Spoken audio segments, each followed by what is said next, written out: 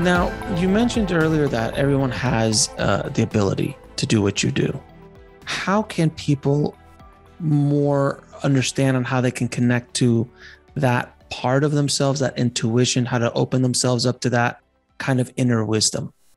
Self-care, self-love, and self-compassion. So what I'm learning, even with my own resistance to all the ills of the world, is that I can activate externally and fight for this cause and that cause and these rights and those rights. But if I'm not doing the inner work of alignment and presencing myself and digging out my own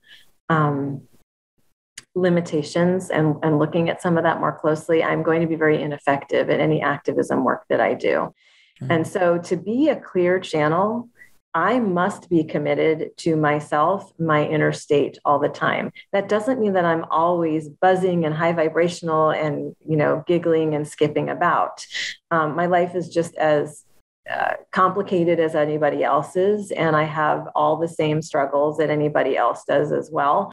But what I do is I prioritize my self-care and my self-compassion. So when I have made a mistake about something, and I would normally in years past beat myself up over that for sometimes weeks or months or a very long time, that time has shortened. I recognize the different voices. One is the egoic voice that wants me to play a smaller game so that we can stay safe. And I honor her. Okay, gotcha. Thanks, ego. I know your job, but I've got this, and it's okay. We are going to enter into more visibility now. We are going to share our heart and our spirit with the world. Paying attention to that, applying compassion to me has been very helpful. What I do as a general practice is I do have a meditative practice, of course, and meditation can come in so many different forms.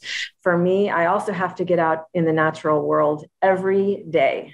I have got to be among the plants and the animals, the butterflies and the birds, the life that occurs while I'm within these little walls doing my life, because that for me is where my soul is at ease and where I come back into the interconnectivity of all life. So I'm not actually this lone person having this, independent, isolated experience of the world. I'm part of a weaving of this beautiful life on the planet, and I contribute to it or I detract from it.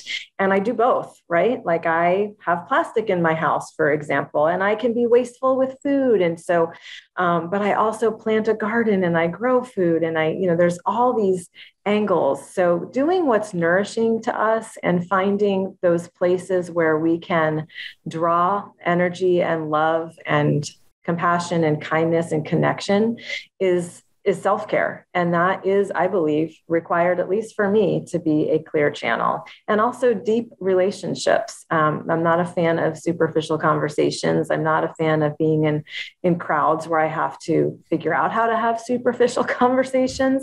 So I make sure.